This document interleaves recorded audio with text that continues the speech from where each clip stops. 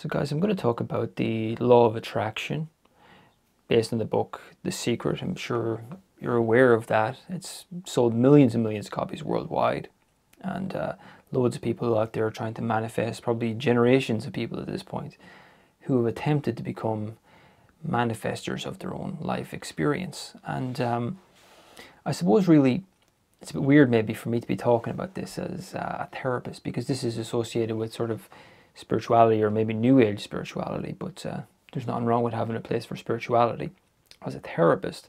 But the point of it is really, I'm not here to show you how to be a manifester, or how to be a good manifester, or how to get it, whatever it is you want, because as you might be able to see here, I'm talking about the law of attraction, and I'm going to talk about a good thing about it, but bad things about the law of attraction. Okay, because I'm actually not taking away anything from anybody. If you love the law of attraction, if you love the book The Secret, and you're out there and you're trying to work on it, that's absolutely fine. But for anyone who has had different experiences, there are some problems around this, and I'm actually going to show you something else, something better than that. So maybe we should just dive straight in here and talk about we'll start with the good thing. The good thing about the law of attraction is this: sold millions of copies, and well, actually, the first thing I should mention for anyone who doesn't know, the law of attraction, basically the principle, the theory behind it is you have emotions, good and bad, and basically you want to raise your emotional set point, is what I would say. Jerry and Esther Hicks have a book called Ask and It Is Given, and compared to The Secret, it's 10 times better than The Secret, but it still has this manifestation, trying to get external things in the world approach. But they all have the theory behind them all is that if you're constantly in a negative emotional set point, you will start to have experiences in the world, you will start to manifest things externally from yourself that are also negative.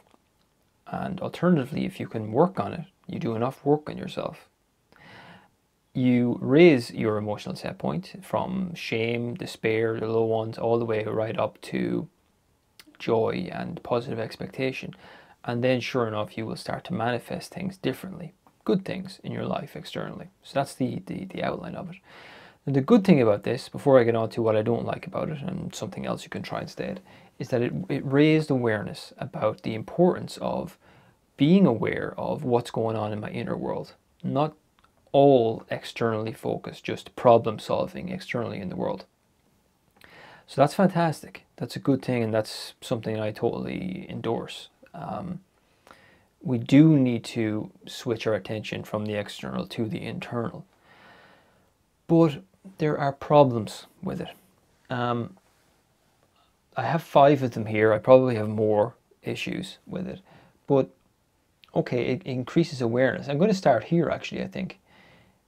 It kind of misdirects us. It does direct us back here into being aware of our emotions, but it kind of devalues your emotional reality, or what you're going through emotionally, because it's basically saying that you're going to start to work on and fix and manipulate your emotional set points to get them higher in order to get the external thing.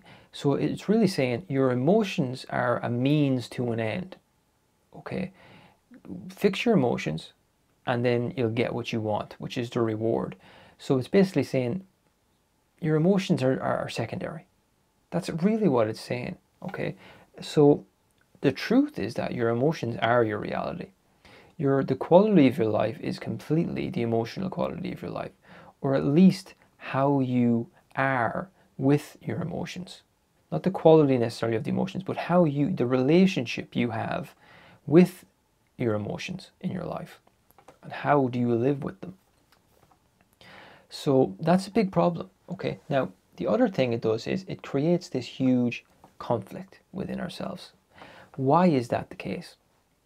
Well, you have a nervous system.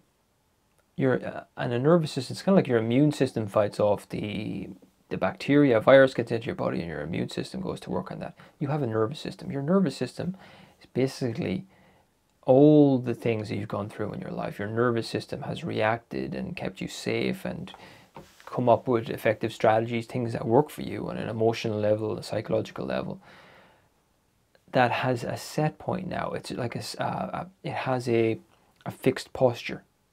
And the law of attraction basically says, yeah, no, that's irrelevant. Okay, you just need to fix the emotions that are there without ever trying to say, hold on, my set point, my emotional set points are based on a hugely complex and sophisticated series of events and factors that all came together to form my nervous system, my disposition as it is right now. So the law of attraction kind of undermines that whole process. It doesn't really seek to understand, well, why do I have these low emotions? Why are they present? Why are they here? And worse than that, it makes you judge yourself if your emotional set points are generally low. If you're typically anxious, or if you're maybe depressed over a prolonged period of times, or you're pessimistic, it's all due to your nervous system and your past conditioning. There's nothing inherently wrong with that. In fact, your nervous system, the posture it has taken up based on probably all the horrible things and all the good things that's happened to you in your life, has kept you safe. That's what has worked to get you to this point. So for us to come along and just say, oh, well, let's just use positive thinking or visualizing and that'll fix it. You know, it's not going to happen, guys. And it shouldn't happen. It shouldn't happen because there's nothing wrong with you. There's nothing wrong with you if you have these bad emotions that we hear about, okay? They're there for a very good, perfectly fine reason. That's the real work. All of this stuff I'm talking about here, by the way, I'm moving into kind of a new approach to this, which is ending conflict within ourselves. Because the conflict in ourselves is the problem. The negative feelings aren't the problem, believe it or not. It's wishing them away, wanting to get rid of them, needing them to change, being in despair for the fact that they're here. Okay, it's the thoughts about the emotions that are really the issue. So it sets up this huge inner conflict, and it's not good, guys. It's not good at all. What it does, I've written down persona here. What this book does, The Secret or anything about the law of attraction, it's basically telling you to just forget about the negative stuff, okay? Forget about all those bad, horrible emotions that are probably tied to trauma, and let's just visualize positive stuff. All this is doing for you is feeding into your persona. It's you being a spiritual person, or you being a successful person, or whatever, okay? Any approach, any psychology, any spirituality that does this is a waste of time. Let me speak frankly about it. It is a complete waste of time. And again, all it does is it perpetuates inner conflict. So, we want to go deeper than a persona. We don't want to have a good persona. We want to kind of drop the masks a little bit and get more authentic with what's actually going on within ourselves. What's my reality like? It starts off with, the third thing I'll talk about here is the assumption that there's something wrong with you and you are broken. I mean, if that's the premise we're starting with here, how are we ever even going to manifest anything, even if it is true? I'm broken, so now I'm going to get to work on fixing my emotions, and hopefully I'll manifest something good. When really, if that's the premise, every time you go in to do that, into a session, a manifestation session, you're just reinforcing the idea that I'm broken, I'm defective, so let's get to work here and fix this. Do you see how kind of subtle this is? You're not broken. Your defense mechanisms, your past, your conditioning, are all there for perfectly understandable reasons. It's to not fight against those reasons. It's to be a little bit more compassionate to ourselves. And then when we're not compassionate, to understand why we're not being compassionate. It's everything. It's allowing everything. Like the book talks about allowing. Yeah, well, I think it probably talks about allowing good stuff, but what about the bad stuff? We allow everything. We give respect and reverence to every inner experience that's there. All we're doing is bringing presence to those feelings when they come up. So I think I've talked about pretty much everything there. The last one is not a small one either. The law of attraction doesn't work, right? It just doesn't work. The idea that if you have these emotional set points and you're working on raising your emotional levels, and then you'll manifest things that are in accordance with those, it's simply not true. And there's loads of ways you can think about that. I mean, how many things have you been afraid of in your life? And most of us, like, well, maybe not most of us, well, I would say most of us, but a lot of us have anxiety and low-level fear, or big fears or phobias. And how many of those things, we're in an emotional set point with those things, but do they manifest? No, they don't. And thank God the law of attraction doesn't work. Because can you imagine what our lives would be like if it actually did work? Okay, what it really does is, the element of truth that is in it is that the thoughts we have and the beliefs we have and the intentions we have, they do shape our perceptions of the world, how we experience and how we see the world. So in that sense, they are important, absolutely. But this thing of manifesting externally, first of all, you shouldn't even be thinking that way, because it's misdirection to what's real. But it's just not true, okay? The fears we have, they don't manifest themselves almost all the time. Any therapist that works on anxiety will tell you this. You know, you probably hear people saying all the time, 95% of the things you worry about don't come true. And isn't that great?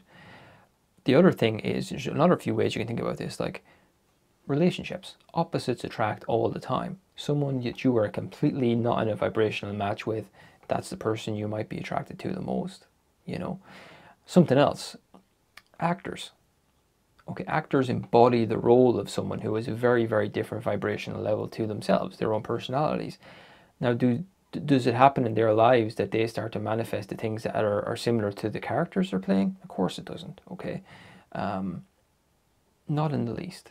Doesn't happen like that. People playing drug dealers or murderers or gangsters or whatever, you know, that's not what happens in their private lives, thank God.